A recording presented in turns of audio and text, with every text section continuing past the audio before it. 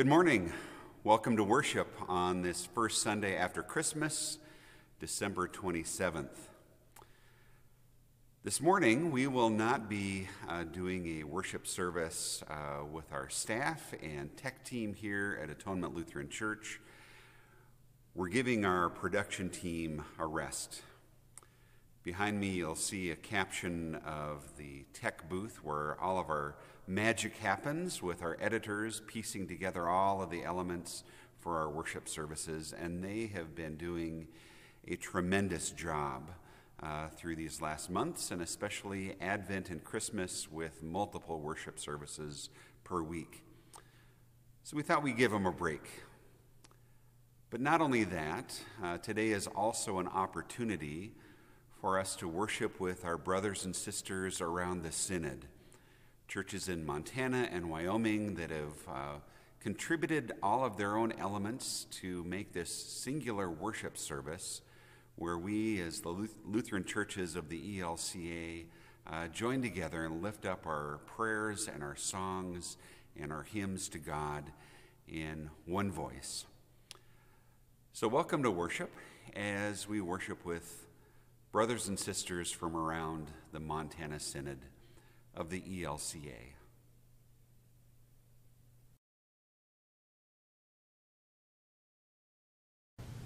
Greetings and Merry Christmas to you. I am Laurie Jungling. I'm serving as the Bishop of the Montana Synod, and I come to you today with my colleagues, Pastor Peggy, Paugh, Leuzinger, as well as Pastor Jason Asselstine, as we bring you this first Sunday of Christmas service of hymns and readings and prayer. We offer this to you as a gift. I come to you today from Our Savior's Lutheran Church in Great Falls, Montana. Thank you to the congregation for sharing their space with us today so we could be Christmassy and experience the full visuals of Christmas. So thank you to them. I would also like to invite you during this Christmas season to remember to share your gifts.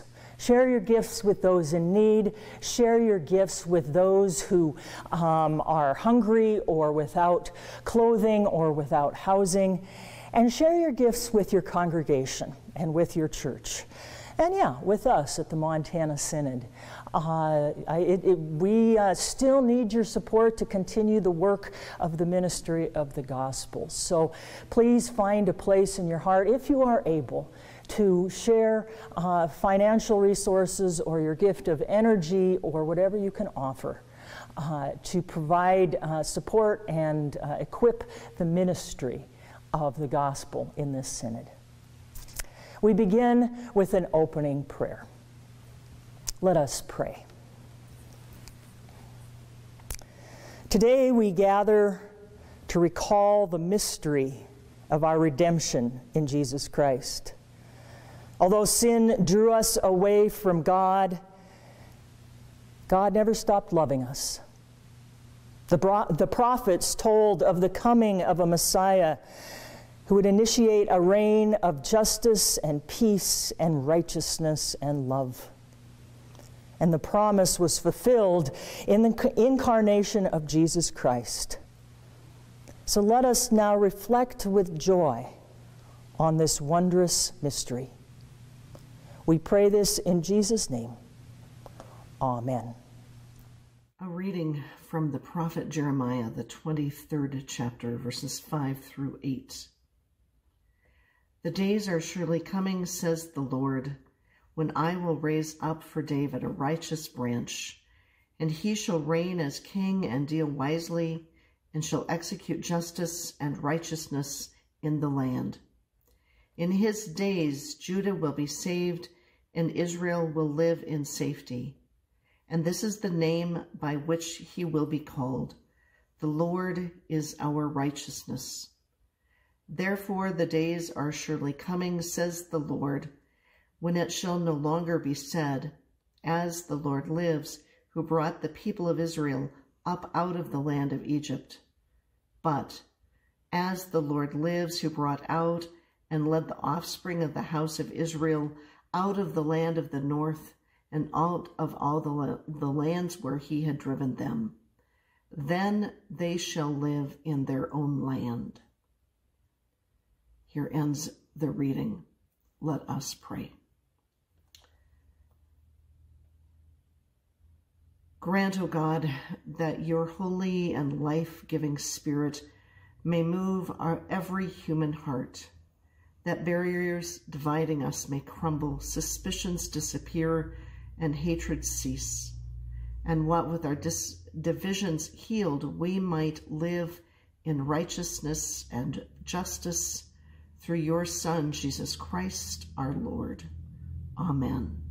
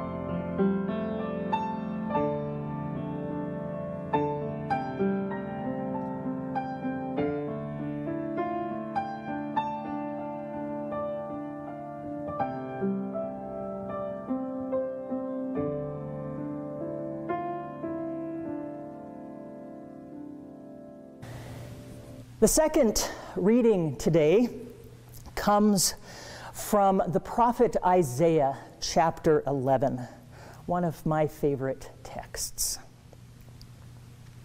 Isaiah proclaims, "A shoot shall come out from the stalk of Jesse, and a branch shall grow out of his roots. The Spirit of the Lord will rest on him, the spirit of wisdom and understanding, a spirit of counsel and might, the spirit of knowledge and the fear of the Lord. His delight shall be in the fear of the Lord. He shall not judge by what his eyes see, or decide by what his ears hear, but with righteousness he shall judge the poor, and decide with equity for the meek of the earth. He shall strike the earth with the rod of his mouth, and with the breath of his lips he shall kill the wicked. Righteousness, right relationship, shall be the belt around his waist, and faithfulness the belt around his loins. The wolf shall live with the lamb, the leopard shall lie down with the kid, the calf and the lion and the fatling together. And a little child shall lead them. The cow and the bear shall graze, their young shall lie down together. The lion shall eat straw like the ox. The nursing child shall play over the hole of the asp, and the weaned child shall put its hand on the adder's den.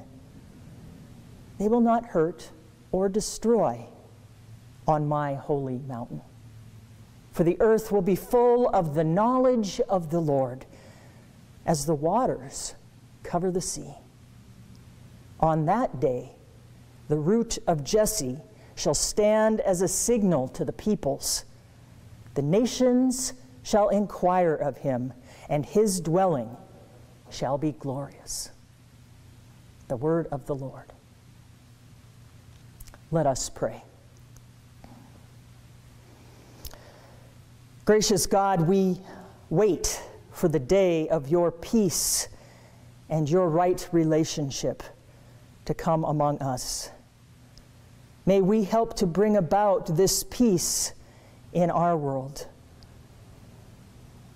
May we bring your love into our families, into our communities, into our churches, into the nations, and into our world. Amen.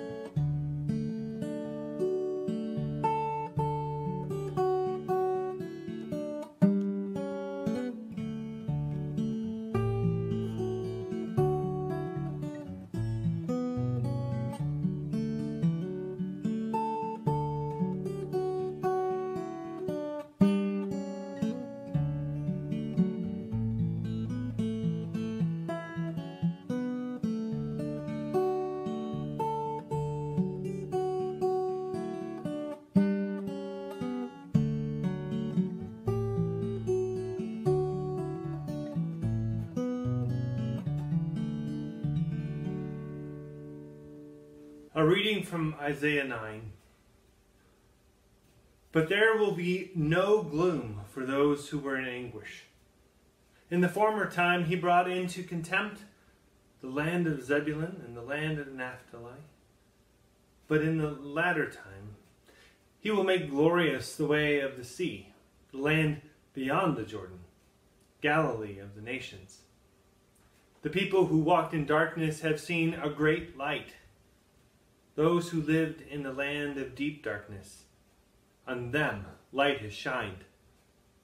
You have multiplied the nations. You have increased its joy. They rejoice before you as with joy at the harvest, as people exult when dividing plunder.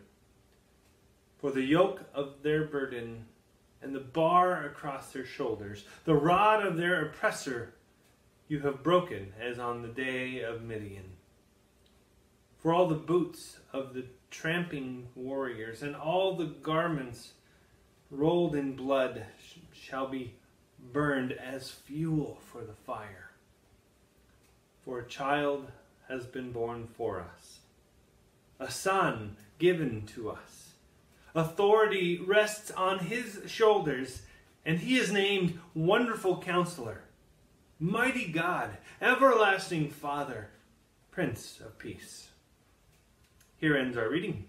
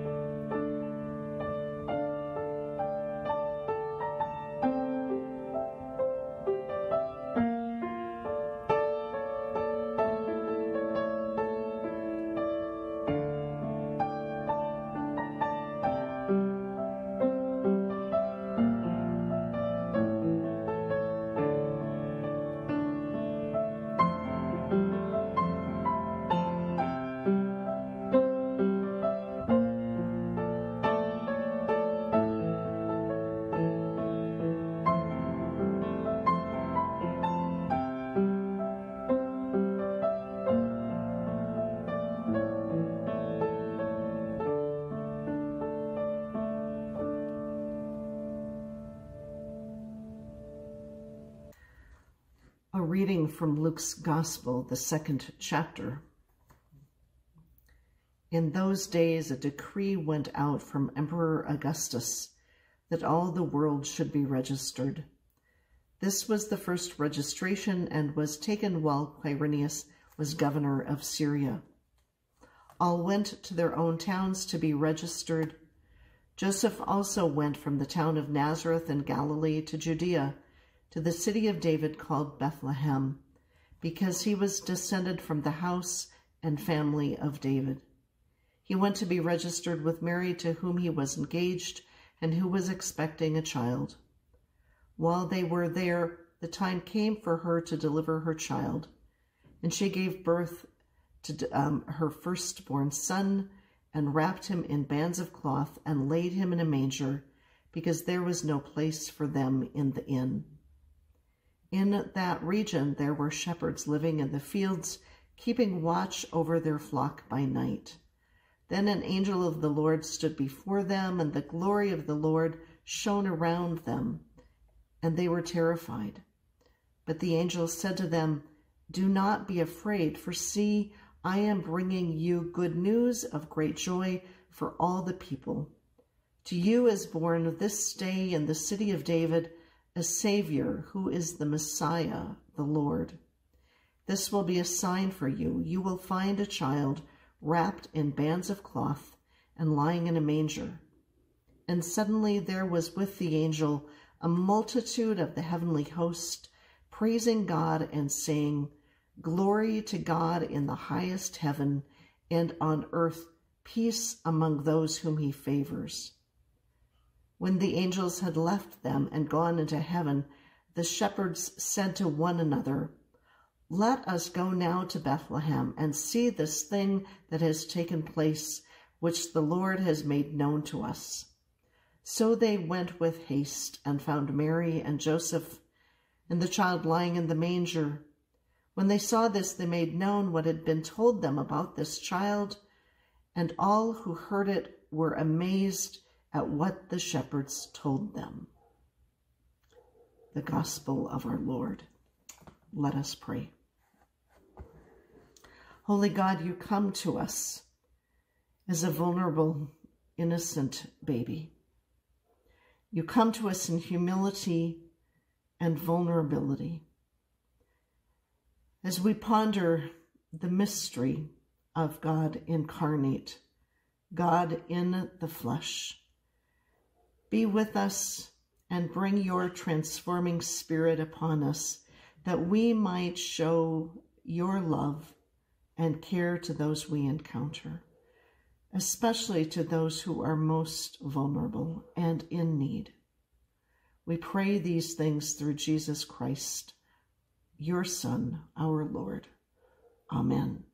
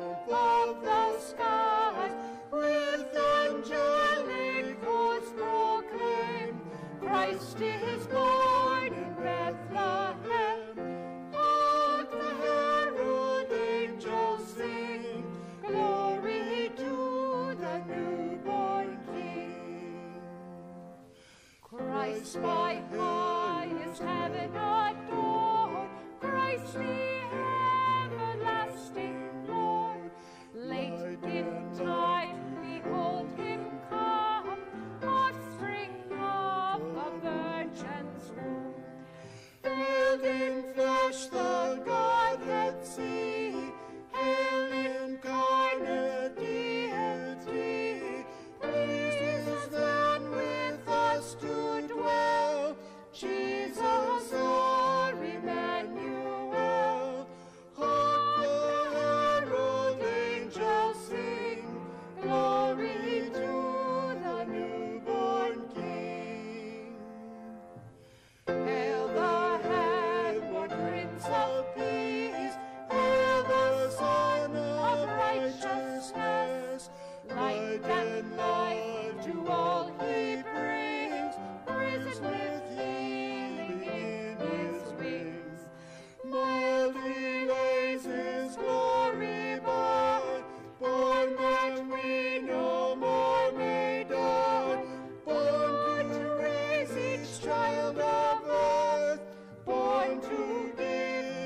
back and forth.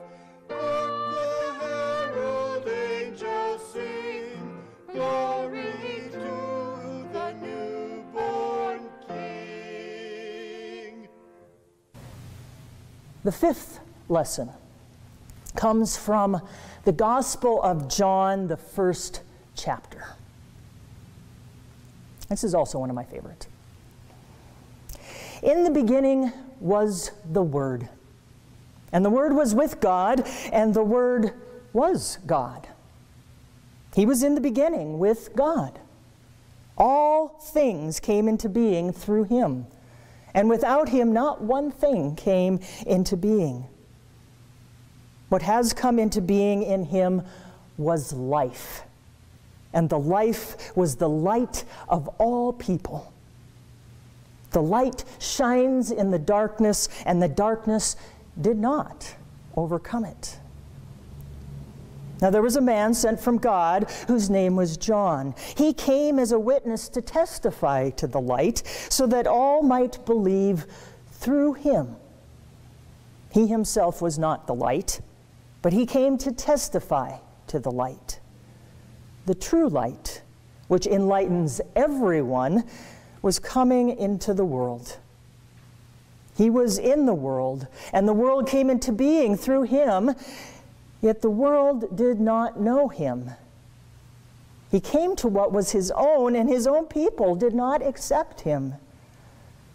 But to all who received him, who believed in his name, he gave power to become children of God, who were born not of blood or of the will of the flesh or of the will of humans, but of God. And the Word became flesh and lived among us, and we have seen his glory, the glory as of a Father's only Son, full of grace and truth. The gospel of our Lord. Let us pray. God of power and might, you are beyond all time and space. You are the Word who has come to dwell with us in our lives, in our homes, in our families, in our nations. May we never fail to recognize your majesty, and may we never fail to share the light of your Son, Jesus Christ, to all who would receive him. May we give praise to you in all that we do. Amen.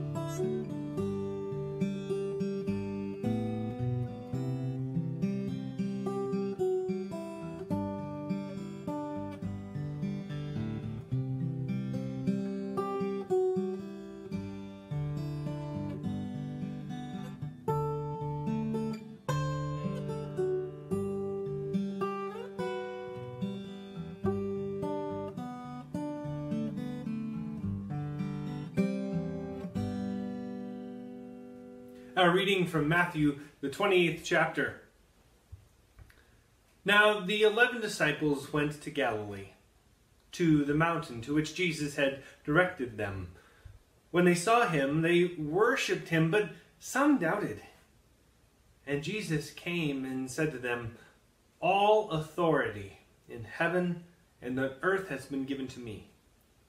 Go, therefore, and make disciples of all nations, baptizing them in the name of the Father, and of the Son, and of the Holy Spirit, and teaching them to obey everything that I have commanded you.